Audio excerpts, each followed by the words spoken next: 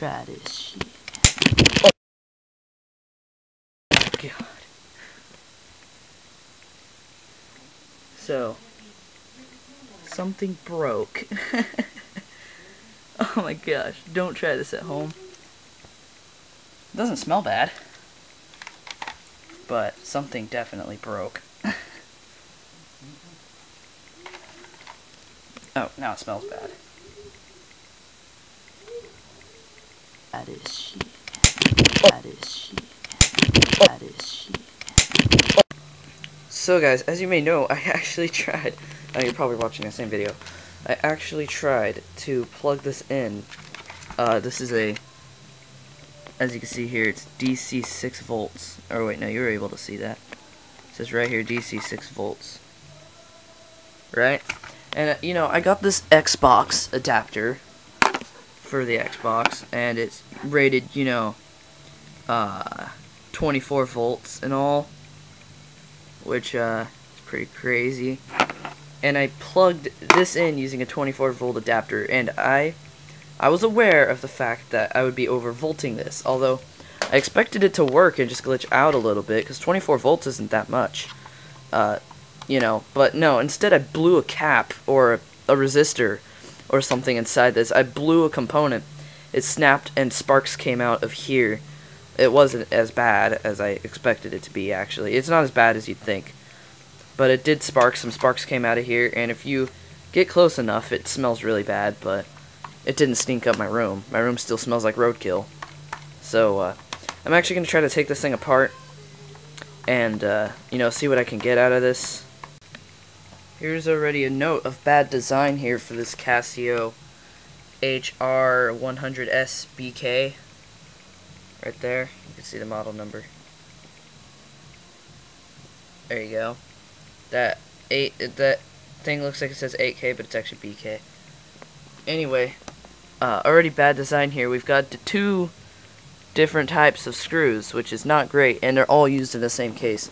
The smaller screws are used over here, while the larger screws are used over here, on the larger side, which I guess makes sense, but you could always use small screws on both sides just to make it easier. But just remember, this is just talking to me if I never need to remember. These screws go all over here. These screws go right here in this area, or whatever. Anyway, we're gonna take this thing up, or take this thing apart now, and see what happens. So it's already not looking too bad. There's your button, your buttons right here, or you know, this is where your buttons are. But I imagine it's something straight through the power. It's strange. You can't really see anything burnt from here. I'm gonna take off the board so we can see underneath.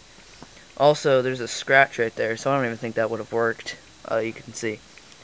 But this thing's like vintage, dude. Look how thick the board is. The circuit board's pretty thick, and it's, yeah, I don't know. Alright, I'm about to remove the motherboard. It's got a lot of stuff attached to it, but we could try our best. There's another cable. Oh my god, there's so much stuff that could have exploded. There's so much stuff that could have exploded. I can't see anything damaged yet. Let's take a look as soon as I get the board out. Please hold. Well guys, I figured out what it was, and it's not gonna work. Look at that. That thing just exploded. You can see there's a whole piece missing there, and that piece is probably inside this somewhere, because I mean, there's shavings all over my bed. I mean, that's crazy actually. That and I don't know what those are. I have no clue what those are. Those are probably not a part of this. There it is. You see it? There's a piece of the chip. You can see the writing on it. So I put so much voltage into it that it launched a piece of the chip off. And I don't know what that chip is, but I believe it's a power manager chip. So it wasn't a capacitor. It wasn't a resistor. It was that chip. That chip could not handle 24 volts. So there you go. And I don't know what that is, but that thing didn't suffer any damage. Probably an inductor. It's crazy. I believe that chip manages the power. And let's see, actually, this. Yeah, you see this? The voltage from here goes straight to that chip. So that, because you can see the terminals there, it just goes straight to the chip.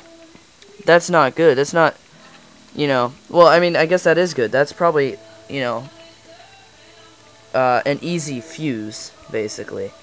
But that chip, if you overvolted your calculator by accident, and you want to still be able to use it, then you're going to have to get that chip replaced, and not overvolt it the second time.